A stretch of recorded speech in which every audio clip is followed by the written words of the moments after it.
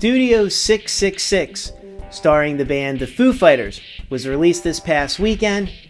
Yes, Dave Grohl and company starred in their very own horror comedy romp. I made the trek out to the theaters to go check it out. I'd like to share my thoughts on the film and whether you should see it or not in this episode of the GCap Recaps. Cap or crap? Stay tuned.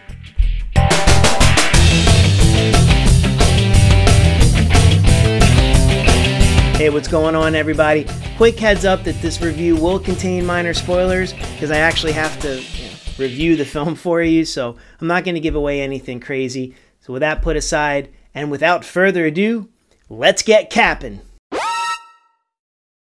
The Foos are having trouble finding inspiration to write music for their 10th studio album because they really want to make it special.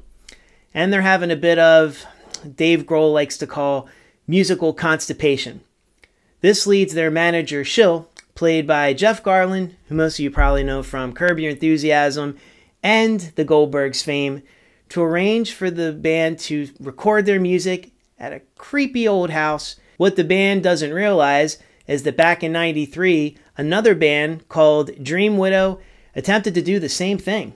They were recording their opus at this house, and they never finished because the lead singer wound up killing the rest of the bandmates and then offing himself. So it kind of gives you a little bit of a foreshadowing of what's to come. Dave gets the rest of the Foos to agree to record at this house, but even after some time, Dave's still having that trouble finding that sound that he desperately needs to record this album. But what he does find is a secret door leading to some creepy basement with all kinds of weird demonic stuff kind of lying around, and also an old reel-to-reel tape recorder. This tape recorder is very special because it houses the killer song that Dave instantly falls in love and becomes infatuated with. This is the sound for the band's new album, and his new purpose is to finish this song as he becomes possessed by demons.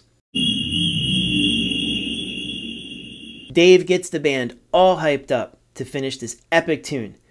But after some time recording, the rest of the band starts to notice that something's a little off about their leader. His infatuation for finishing this song has turned into some kind of weird obsession, and things only get worse from there.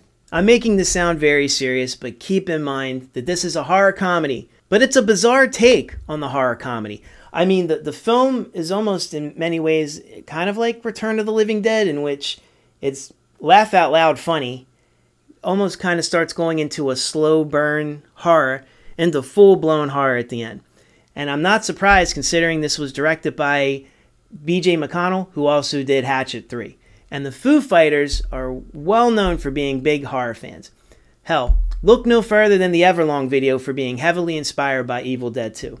I saw the trailer for this when I went to see Scream, but it wasn't even like a normal trailer. It was in between a Diet Pepsi commercial and an M&M commercial.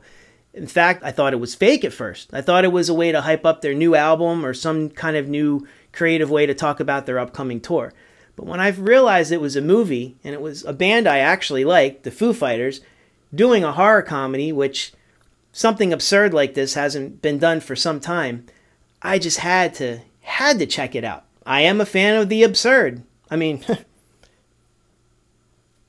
besides the Foo Fighters playing slightly exaggerated versions of themselves and Jeff Garlin, the film also stars comedian Whitney Cummings, who plays their neighbor who might or might not have good intentions for the band, Will Forte, who plays a delivery man trying to get into the music business, Jimmy Simpson, who many of you are going to recognize from It's Always Sunny, Leslie Grossman from American Horror Story, and John Carpenter also has a cameo in the film. That's not a spoiler either because the very beginning credits sequence, you'll notice he's listed as co-composing the main theme for the movie. That's pretty cool. What about the Foos themselves? Well, let's just say they're musicians for a reason and not actors, but some of them were actually really surprising. Obviously, we know Dave Grohl is going to be funny. Like I think he can act. He pulled this off pretty well. And also, Rami was pretty hilarious. I mean, he kind of came off as like a horny Ringo Starr. It's the only way I can describe him. But I'll tell you, the person that stole this movie was Pat Smear. For all of you non-Foo Fighter fans, let me just say it one more time. The name is Pat Smear. It's not his real name, of course. He's not even trying to act, and it just works. It's hilarious. Every time the guy was on screen doing something, it was hilarious. There's product placement everywhere, especially when it comes to Doritos. I have a feeling that Doritos invested a ton of money in this movie. There's Dorito eating in every scene, especially by one Pat Smear. This is one you cannot take seriously, though. It's very self-aware. It's very self-referential. It's the Foo Fighters, who aren't actors, acting in a movie, look like they're having a good time. I think them having a good time kind of made me feel like I was having a good time. When the film's trying to be funny, it's really funny, especially with a Pearl Jam running joke throughout the whole movie. But when it gets to the horror element of it, while it's still a horror comedy, probably that third act really goes straight into horror. And all you gore hounds out there are going to love the gore effects because it gets gory. I don't think your normal Foo Fighter fans are going to get excited about it, but seriously, has some of the most creative kills I've probably seen in the past handful of years in a horror movie. So what's the verdict? Is it cap or is it crap? If you're a Foo Fighters fan, you should absolutely see it. If you're not a Foo Fighters fan, don't be turned off by that. That means probably means you don't like the music. There are none of the Foo Fighters songs in the movie until you hit the end credits, so you're safe there. If you love horror comedies, you should definitely check it out.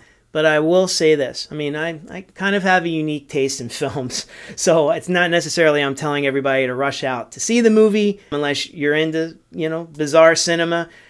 I have a feeling that this one's going to get a second life on streaming services, and people are going to appreciate that a little bit more versus having to pay a full ticket price to see it in the theater. As I said, I did enjoy it. I like horror comedies. I do like the Foo Fighters. I like some of the co-stars that they picked for the movie as well. I had a great time. My biggest qualm about the film was the running time. I mean, it runs an hour and 48 minutes. That's a long time for a horror comedy. I feel like, there could have been 20 minutes shaved off, and it would have been great.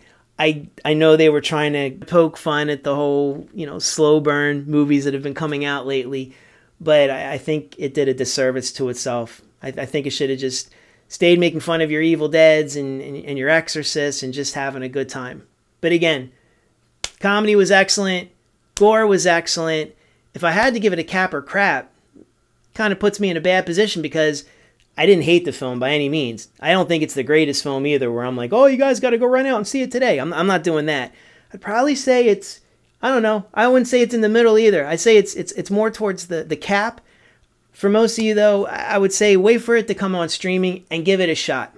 And once again, let me give a shout out to that song that they're recording in the movie that is not Foo Fighter-esque at all. As I said, it's co-composed by John Carpenter, which is pretty badass. And I wish that would be released. The film was only screened in 2,300 theaters across the United States, and it only brought in a little under $2 million. So this one's officially a flop. And I don't see things getting better for it next weekend with The Batman coming out. I think this is one and done for the Foos. But I will say this. If you saw the trailer, or if you, after my review, go check out the trailer now, and that trailer interests you, I think you're going to like the movie. My only qualm, again, just a little long. But I don't know. At least you get your money's worth, I guess. And that's it. Please comment, like, subscribe. Help support the growth of my channel. I'd much appreciate it. And like I always say, anytime you watch a GCap recap, you always have a seat at my bar. Till next time.